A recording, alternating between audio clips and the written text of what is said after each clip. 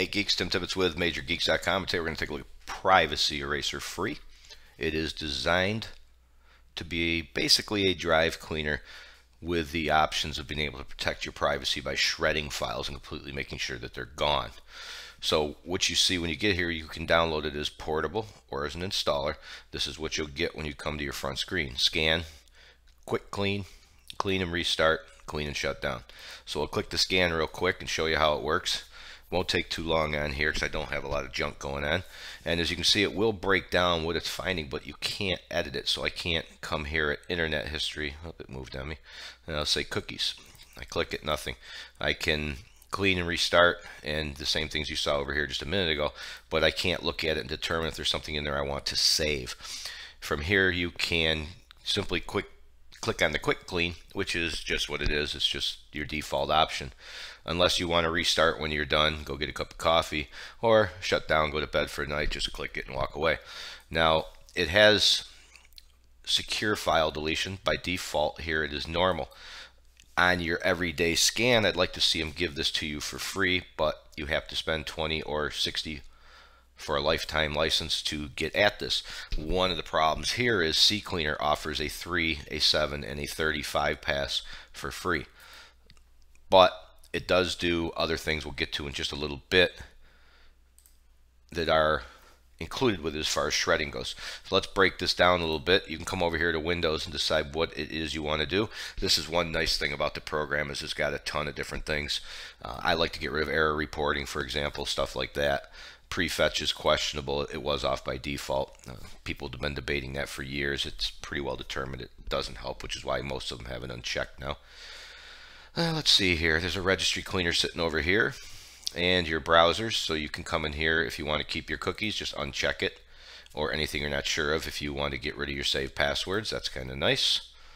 So autofill history, blah blah blah. Applications, whatever it finds, junk files relating to Adobe, Flash, Defender, and so on and so forth.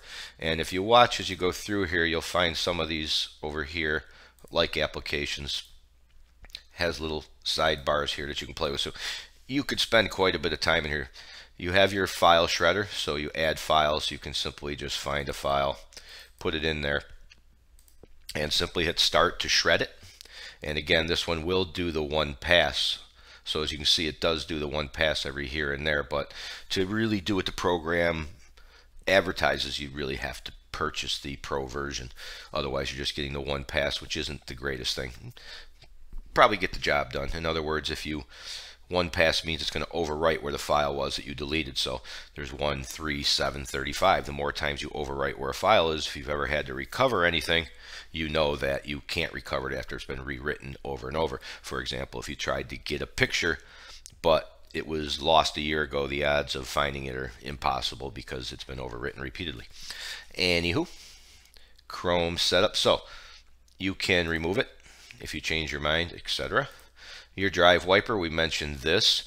So what this does, so you don't get scared, it's not actually a drive wiper, more of wiping free space, as we just discussed. So you can take your C drive and click start, and it will do a one pass over everything that is free space, so nothing can be recovered. Tools, because all these drive cleaners are never just drive cleaners anymore.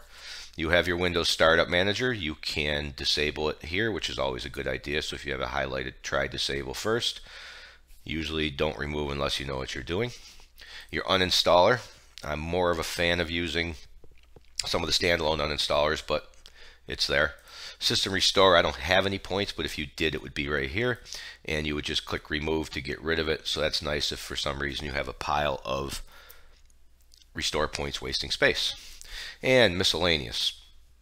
Now under the miscellaneous, you have your IE settings. There's nothing for Chrome or Firefox in here, but if you wanted to change some of this basic information, window titles, start page, etc.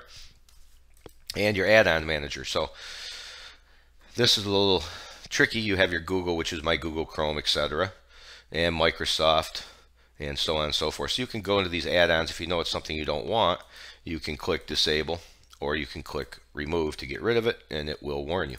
And basically that's about it that I can remember.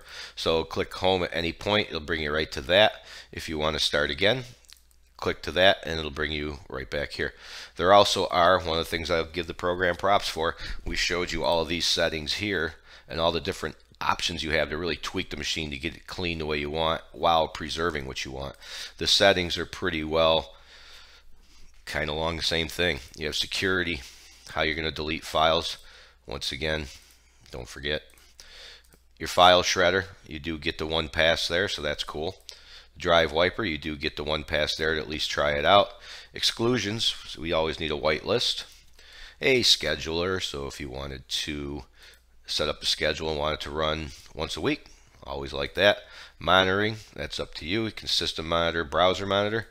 Multi-users, hotkeys, and if you want to change the way it looks a little bit, well, I guess you can't. Sort of like the old Model T, comes in one color. There you go. So that is Privacy Eraser Free. Right outside the window over here, there's a little subscribe button, should be showing up right now. If you click that, we do appreciate it. And we thank you for watching and listening, and we'll see you next time.